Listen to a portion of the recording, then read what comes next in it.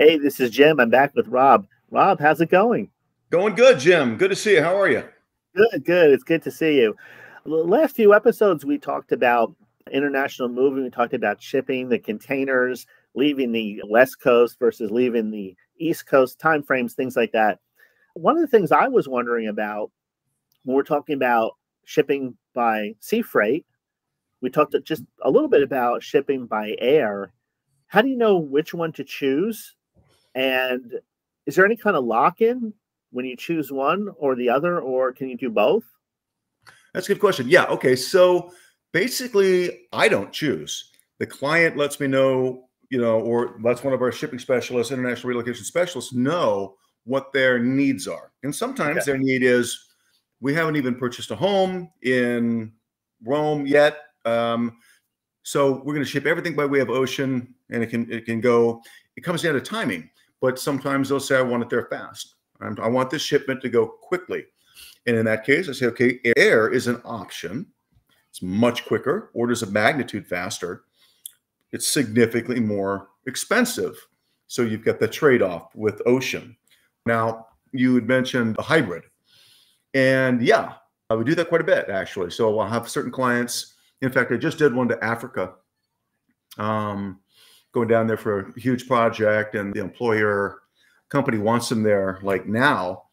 And he's like, we're going to have to ship some of this by way of air because I'm not going to be camping for 10 weeks. I don't want to camp for 10 weeks. And my wife sure as heck isn't going to do that. So we're going to ship air, and we'll take everything else that's not time critical, and we'll put that on the ocean. And we know, give them the estimate of how long that's going to take.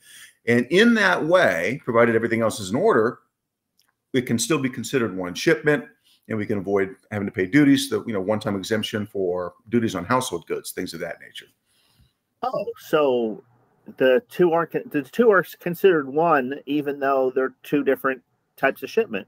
We know how to handle that. Both have to clear customs. There's a customs at the airport and a customs department at the ocean port, but we sort of handle that and get very involved in making sure that all clears customs as one situation.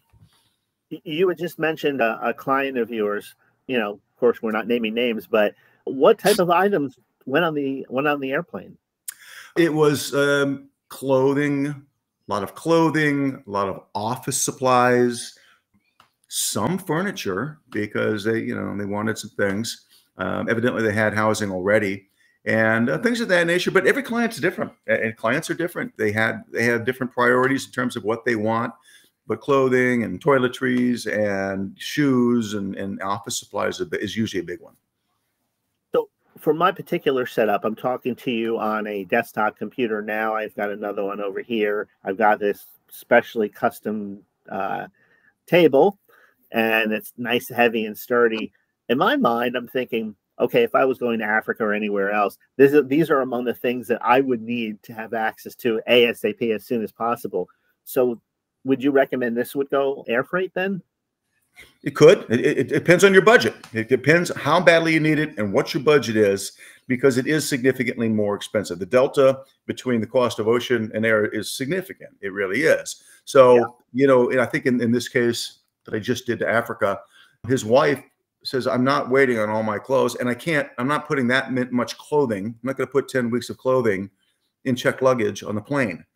And, I've got all kinds of stuff. So we're going to need a couple, 3 pallets worth of items that are going to go.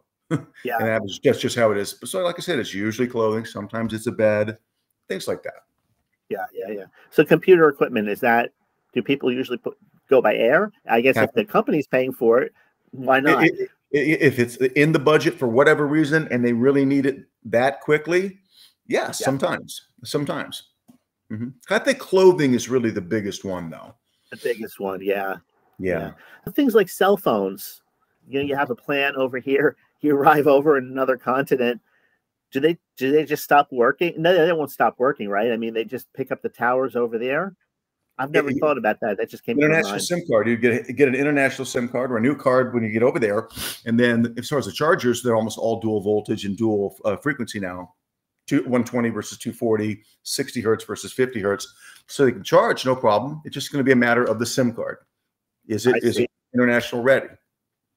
I see. And so the fees and data and all of that are still coming from, you still have your cell phone plan, at least initially.